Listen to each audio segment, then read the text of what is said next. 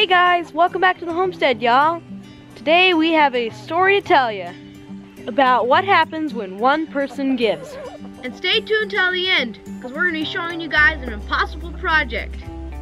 Okay guys, I got all my chores done, and I did a little of my schooling, so now I'm going to take a break and tell you guys a story. For those of you who don't know, we are a family of 9 and have been vlogging for 4 years now on YouTube. So we don't make a whole lot of money making YouTube videos, but it's a way we can bless others.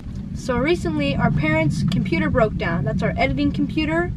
So we told you guys we probably wouldn't be able to be making videos for a little while because we didn't have the money to fix it or replace it right away.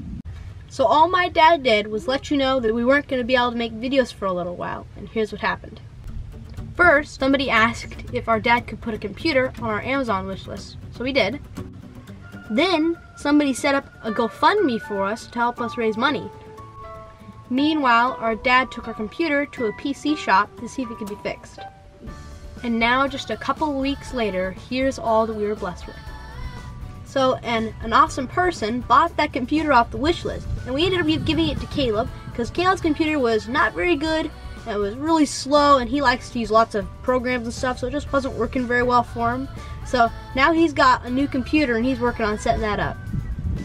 Also, I was able to get a whole new laptop for editing, so I can maybe in the future possibly post more videos. We'll see. Now we just got the video editing program on that laptop, so I don't have to use my parents' computer anymore. By the way, my parents were not only able to just pay for their computer to get fixed, but also upgrade it. Next, Nathan's getting Caleb's old computer, and Caleb's going to fix that up for him so it runs a little faster, so he can learn more about construction because he wants to build things for people. And finally, Esther's going to get me and Nathan's old computer to watch her cooking videos and learn more about gardening. She's so excited. So you can see how just one act of kindness creates a chain reaction. So thank you all for contributing to thousands of roots. You guys are awesome.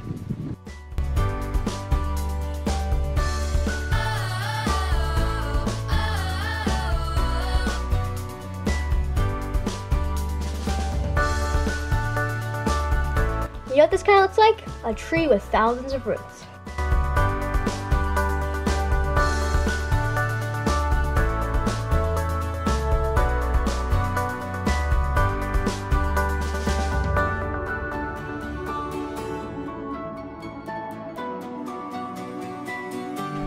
It's not my finest tree. You get the idea.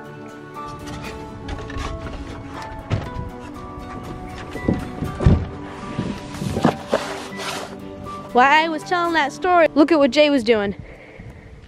I'm building a play little cave. Cool. This is our future garden soil. Okay, here's our mission impossible. We're trying to get this fig tree out, because although it grows like crazy, it just hasn't produced for us. So we're trying to get it out, but it's got so many little roots that you just can't pull it out. So we're waiting on a tractor to yank it out with that chain there, I believe at least. So we'll show you that once the tractor gets here. Here's the tractor. So I'm gonna ride with my dad in the tractor here because we need to get rid of this stuff before we pull out the fig tree.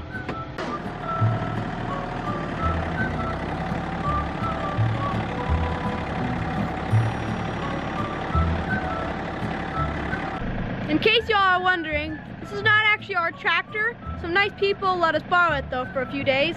So this is its first job on the homestead.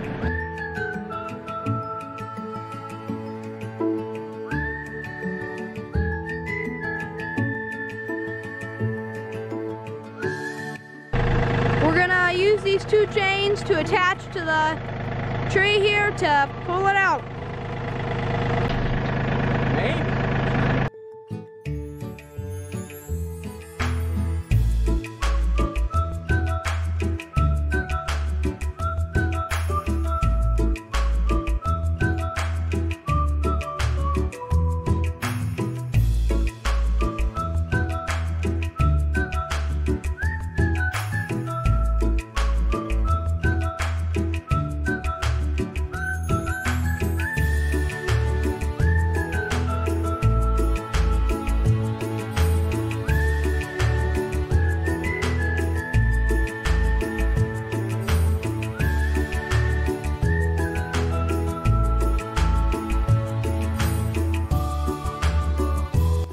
Now we got a crater to fill in.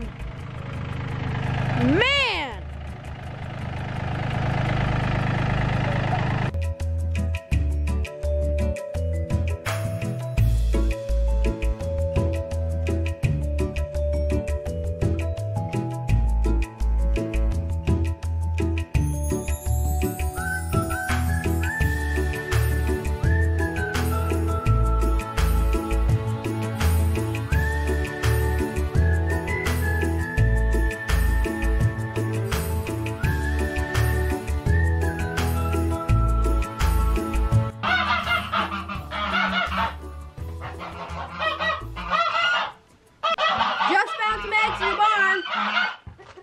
Geese are excited about something.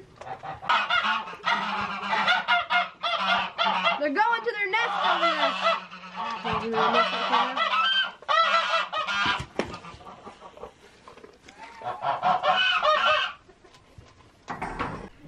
All right, so what's the plan with this fig, Esther Pie? We're gonna try and find a new home where it can be fruitful for us. Yeah, here in Missouri, fig trees come back from the root each year, huh? Yep. And they don't quite have enough time to mature if you don't kind of confine those roots. The shallow roots just go crazy and they produce a lot of growth but not a lot of fruit. So by the time any fruit does come, it doesn't mature, and then that's no fun, huh? Yep. So we're gonna try and confine those roots in some kind of container, not sure what yet. And then maybe this will be a happy, fruitful fig tree.